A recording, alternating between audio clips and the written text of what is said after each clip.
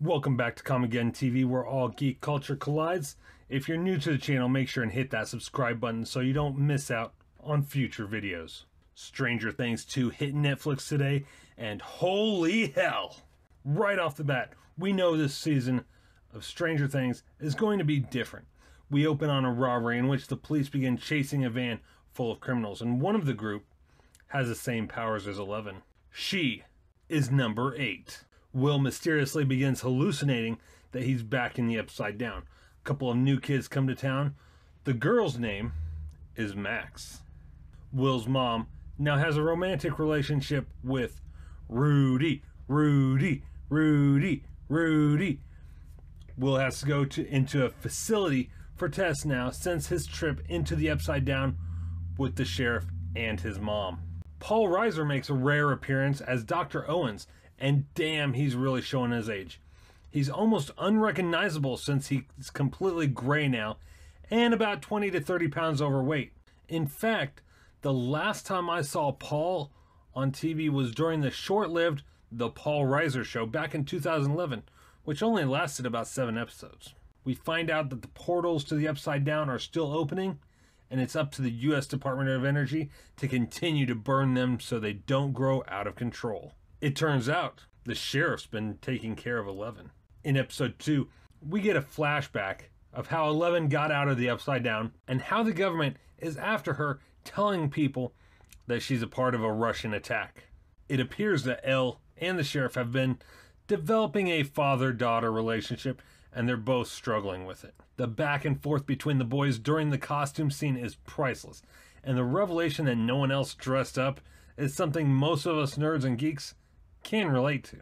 Then, is it just me, or does there appear to be something going on between the sheriff and Will's mom? Like a potential romantic relationship, or possibly a past romantic relationship? It's made abundantly clear that the new girl, Max's older brother, or stepbrother in this case, is a complete asshat.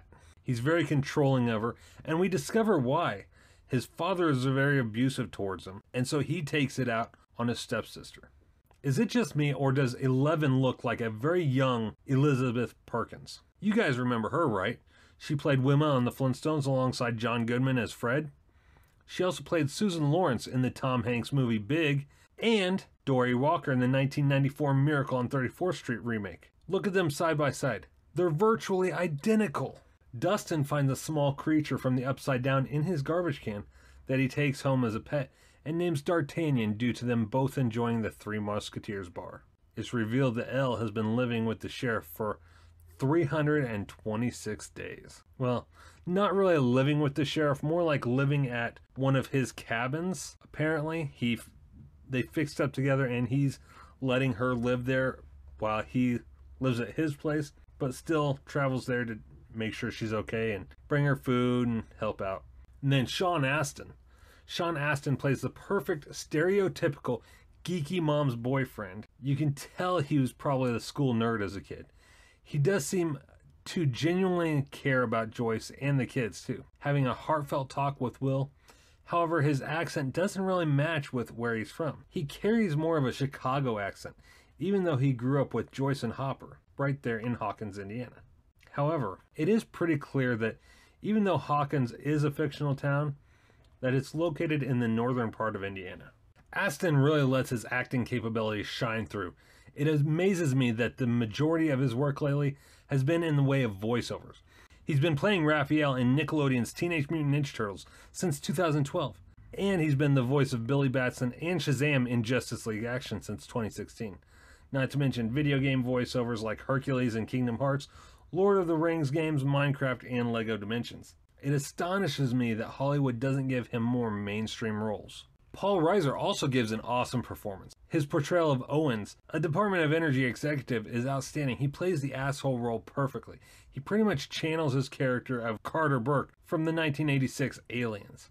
It's made pretty clear that both Elle and Mike have more than just friendly feelings toward each other, as Elle gets jealous when she sees Max talking to him.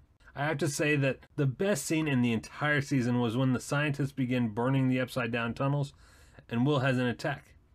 Yeah, that face he makes in the scene, that's exactly the same face I make when, well, you know. This season becomes a journey for Elle, who not only finds her mom, but also tracks down 8, the girl from the first episode who has the same powers as Elle. Well, it actually turns out 8 doesn't have the same powers as Elle, but rather creates hallucinations. And both 11 and 8 consider each other sisters, with 8 being more of an older sister to 11 as there's an age difference there. Am I the only one that during the gas station robbery scene, where the music was playing over it, that it reminded of Shampoo's We're in Trouble? Uh-oh, we're in trouble. Something's come along and it's burst our bubble. Yeah. Elle returns to help her friends, and it's revealed that Will is a spy for the Upside Down creatures. Well, spy is a bit harsh. He became possessed by the main shadow creature. Dr. Owens turns out to be not as big of an asshole as originally thought. He actually helps Bob and the others try to get to safety. But sadly, we end up saying goodbye to Bob. Maybe Chunk already got to the police. Maybe Chunk is dead. Don't say that. Never say that. Goonies never say die. Goonies may never say die, but they sure do die epically. I half expected Sloth to burst in and throw the Demodogs off him and say, "Hey, you guys! Hey, you guys!" Everyone in the series are fantastic actors, which we could expect from the more veteran adult actors, but the kids, all of them were exceptional. Each of them have this amazing ability to make the audience truly feel everything they're experiencing. And in pure badassery, Elle rejoins the group, taking out multiple Demodogs in the process and walking into the house like the fucking Terminator. When Joe takes on Billy in a knockdown drag-out fight, I thought for sure that eventually Joe would finally kick Billy's ass. And he did for a time until Billy hit him over the head with that plate. But when Max jabbed that sedative into Billy's neck and then showed how much of a badass she is when she threatened him with Joe's bat, I couldn't help but get stoked. I mean, seeing that bat with the nails in it fly right down towards dude's crotch, epic. Epic, epic. Is it just me, or does Joe seem really badass with that bat of his?